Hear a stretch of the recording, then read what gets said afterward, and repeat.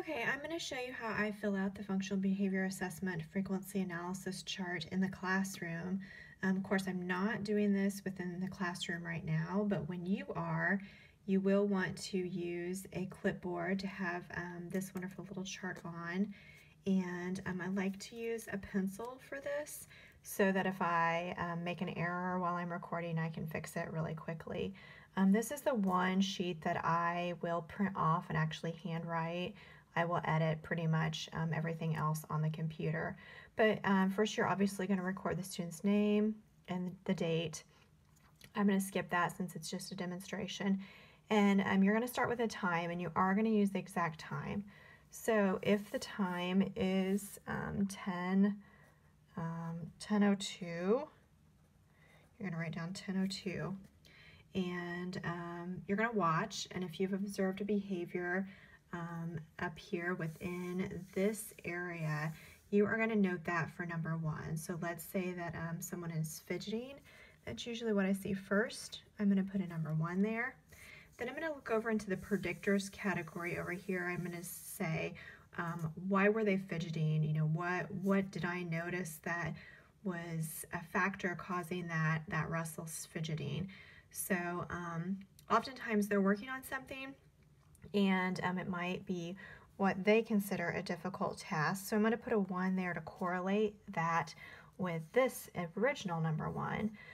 If you don't know, if you truly don't have a good guess, and this is a guesser, then go ahead and put an unknown predictor there. That's totally fine. Then you're going to look over here at these perceived functions. You're going to say, okay, what's going on here? And we're going to go through all 3 areas. Are they getting something? Well, when you're fidgeting, you're most likely getting self-stimulation. And then you're going to look over here. Are they trying to escape or avoid anything? And well, they're probably trying to fidget so that they're avoiding whatever they're currently doing. And then over here, what's my response or the teacher's response? Typically when I'm the observer, when I'm doing this sheet here, I am not responding. I am just an observer within the classroom. So typically when it's a common fidget, the teacher just ignores that.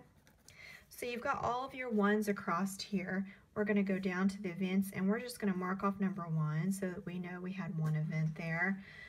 This is really helpful because if you get sidetracked watching something else, recording some anecdotal notes, and you forget which number you're on, these numbers down here are really helpful to help you realize, oh yeah, I was on number 22 or whatnot. So let's say that right off the bat something else happens. It happens to be 2 minutes later at 10:04. You're just going to jump to the next line. You're going to write 10:04.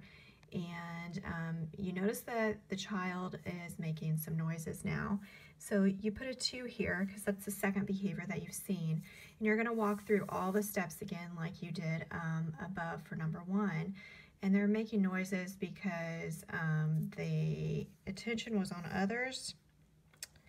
And maybe their best friend was working and they're trying to distract their best friend. And over here, they definitely are looking for attention now, so that's a number 2. And then they are, again, probably trying to get out of an activity or a task. And again, these are your best guess. You can say unknown on that if you're not sure. And this time the adult in class actually, the teacher in class actually did redirect and say, hey, get yourself under control, whatever. If there's something interesting that pops up, a word that's said to the student that escalates a behavior, I will often write down here number 2 and that they were told no. And maybe after they were told no at 10:05, that elicited a different behavior, and they became off task now. So now we're on number 3. I'm going to mark off my number 2 so I don't get lost here. And then I just go across the board again. Some of these can add up quite quickly. It's not uncommon for a student that you're observing in a 20-minute period to have well over 20 different observed behaviors. Because of that, I usually have extra sheets of these printed off so that I can flip to them. And I have tried before to note more than one within each line. You can do that to save space. You will often have a harder time reading your handwriting at the end of it, and just a harder time keeping track of things. So that's the basic gist of it. Again, you're going to go across here for number 3 if you wanted to finish. If I was going to finish out number 3, they were off task. And again, this one was an easy one because they were told no. So I can put a 3 there. And they were trying to get that attention of someone else. So that's, oops, sorry, that's another number 3. And they were probably trying to get out an activity. And then depending on how the teacher handled it, they might have provided assistance on an activity to help get that student back on track. So this just continues down. You might go a few minutes without having an incident, and if that's the case, then down here you just start at 10, 12. Maybe you want a 7-minute period without. If you want to write your numbers for time a little smaller here, you can put the duration, so you could say 10:02 through 10:04 if you'd like. The math isn't hard to do, so if you don't have time to do that, that's not a problem. But again, I hope this helps you out, and as always, if you have any questions about any product that you've downloaded, feel free to message me, and I'm happy to give any extra assistance. And thanks so much for helping manage the behavior of others. I know it's a challenging job, and keep up the great work.